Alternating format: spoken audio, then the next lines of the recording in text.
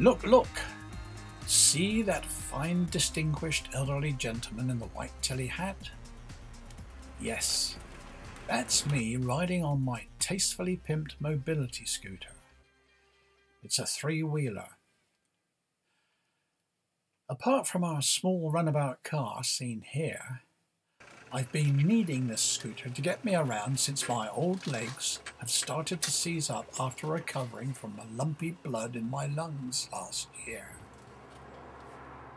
They called it a double pulmonary episode, but I'm not totally finished yet. In fact, I've recently acquired some exciting new wheels. However, that's getting ahead of my story. It's strange how sudden change can hit oneself, and things like mobility have to be reassessed. From my own early years, wheels have played a major part in getting around. Whether it was being confronted with one of life's temporary steep hills, or an irreversible situation, changing gear became necessary. I can even remember my mum selling my pram. I was about 2 years old and quite upset. Shortly after that, we were bombed out of our small home and moved to a new town.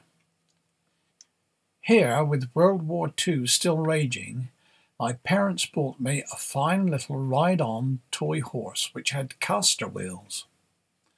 Then, after the war's end, I had a pair of roller skates. Much fun was had by sitting on a short plank balanced across one of the skates and rolling down the bumpy pavement. The terrific noise generated from the all-steel wheels clacking against the joints of the stone slabs was just like a roaring tram.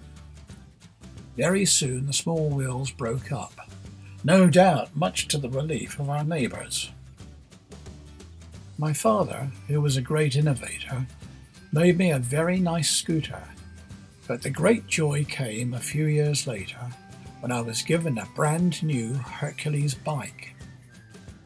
What a wonderful Christmas present. I remember its ice-crisp chrome handlebars and wheel spokes that sparkled in the winter sunlight.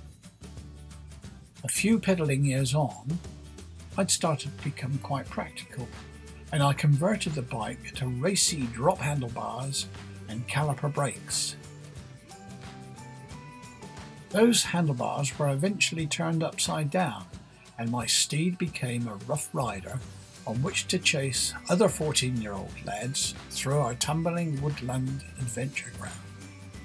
Throughout those early years, of course, my friends and I were building our own contraptions, using any materials that came to hand.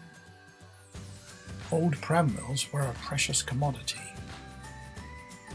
For a very short while, I owned a classic racing bike, but I was getting to an age when pedals were not enough. Presented with a sudden opportunity, for £2, I bought an old 600cc Douglas motorbike. This machine I stripped down and painted in a very go-fast red and white scheme, with no synchromesh gearbox, left-hand clutch, right-hand throttle and right-hand gear lever.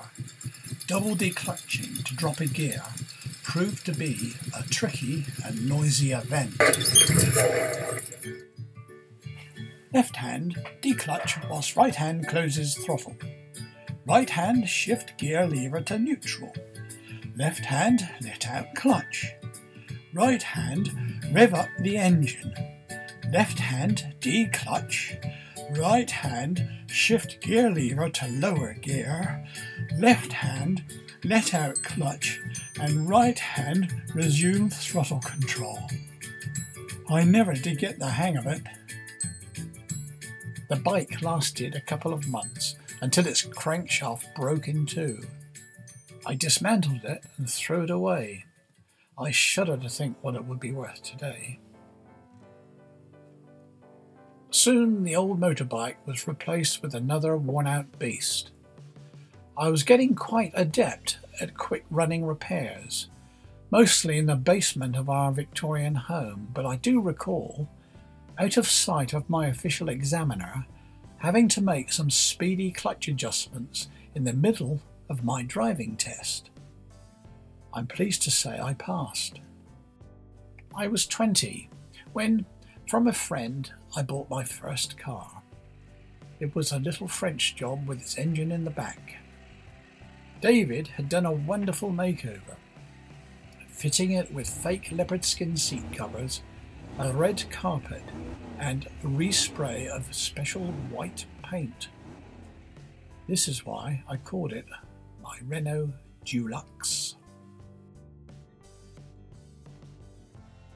The small amount of tinkering required with that first car didn't really prepare me for the demands of my second. I got to thoroughly know every aspect of a 1936 Austin 7, for that is what it really was. Someone had given it an expensive outer body, seats, steering wheel and hood. It looked wonderful, but with my foot hard down on the throttle pedal, I had to pretend I was only in slow cruise mode. Those brakes were so inefficient that I actually shunted another car going slowly uphill.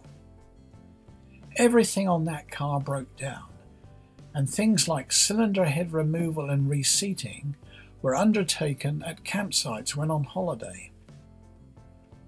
Engine, gearbox, steering, transmission, suspension, rear axle, differential.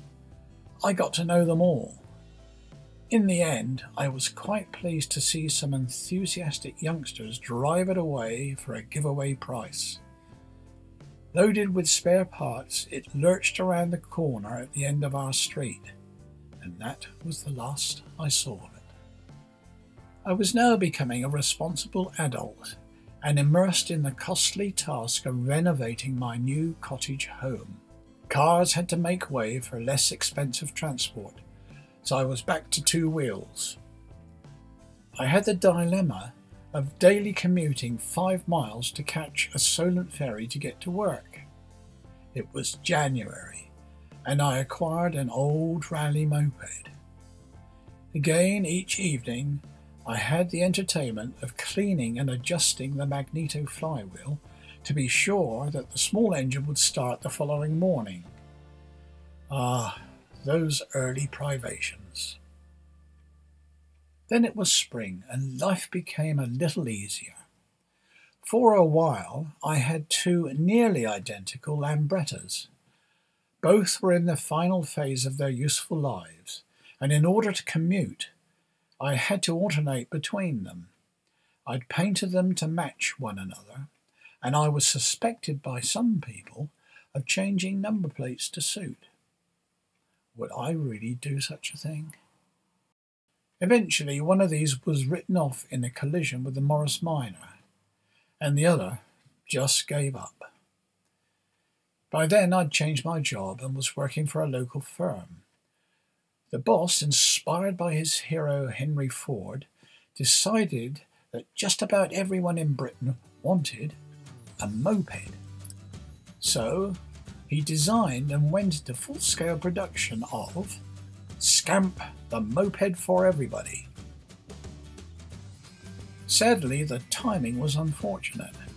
That, together with the strange policy of setting the purchase price for the Scamp at 39 3/4 guineas, no doubt thinking that no one would notice the cost was over 40 quid, caused a solemn period of fiscal depression.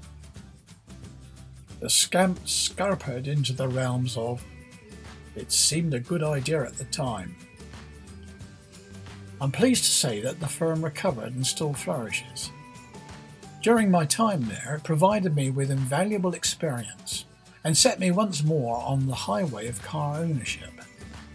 Since then, I've had an assortment of vehicles bringing me to my current somewhat invalid situation. So, just what sort of conveyance have I now acquired?